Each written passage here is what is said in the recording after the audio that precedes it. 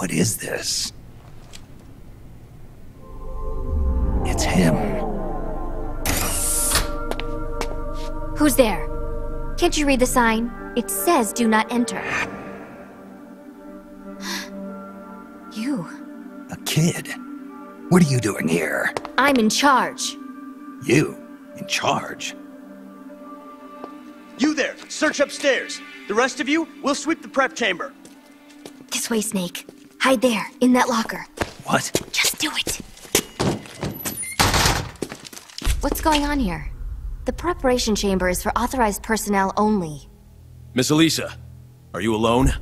Have you seen anything suspicious around here? No. Is there something wrong? We received a report that there's an intruder in the lab. Someone also reported seeing a suspicious truck nearby. Well, there's no one here. Just me. And him. You're disturbing his sleep. I'll have to ask you to leave. Yes, ma'am. If you see the intruder, please notify us immediately. Now I've seen it all. A little girl in charge of an outfit like this. Why did you help me? I don't know. I just got this feeling that I needed to. And how do you know my name? Are you with the Fox unit too? No? But your uniform... It's not like that. When I saw you at the heliport with Cunningham and the others... That was my sister. Sister? Her name is Ursula. She's the one who's a member of Fox. I'm just a medic. You're pretty young. Well, you were out on the battlefield when you were my age, weren't you, Snake? Or should I say, Big Boss? Ursula and I were raised in an East German lab. They sent all the kids with ESP potential there to study them. My powers are pretty weak, but Ursula is different. She's one of the most powerful psychics in all the communist world. Through special training, Ursula gained great power, but in doing so lost everything that makes her human. So much so that she can't even talk with me anymore. 4 years ago, Gene took us away from East Germany. He was on a mission from Fox. The CIA wanted to get its hands on ESP from the communist bloc. And then you joined his little revolution. Yes, that's right. So, this is what you were calling the perfect soldier. Does he have ESP too? No, he's just an ordinary human being. That is, he used to be. He was raised in a special way, under very special conditions, to be a great warrior. He's incapable of emotions, or doubts. He's the ultimate combatant, created with one purpose only, to accomplish the mission. He has no human memories. The only thing he has left are his skills in battle.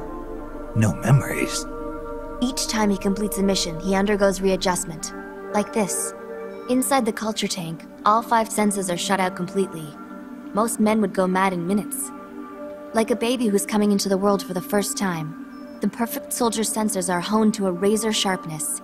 He can read the enemy's movements and learn them faster than any normal person ever could. What kind of person could endure that kind of extreme training?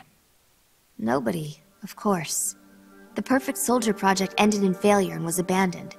He was the only success. That's why they gave him the code name Null. He's a lost number. He has no feelings and no memories, not even a project number. Don't even think about fighting him. You can't possibly win, Snake. You could be right about that.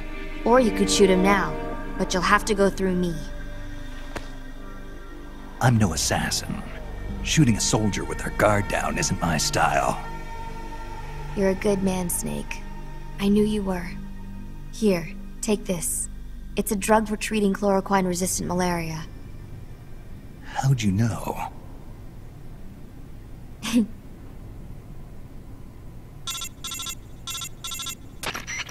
It's time. Bring the tank out. I trust the readjustments are complete. Sorry, it'll just be a little longer. I'll send a man in to meet you. Hurry it up. You can get outside through here. Head for the harbor. You'll find what you're looking for there. You must be psychic or something. One last thing, Snake. If you find Ursula in front of you, don't hesitate. Shoot her. Shoot your sister?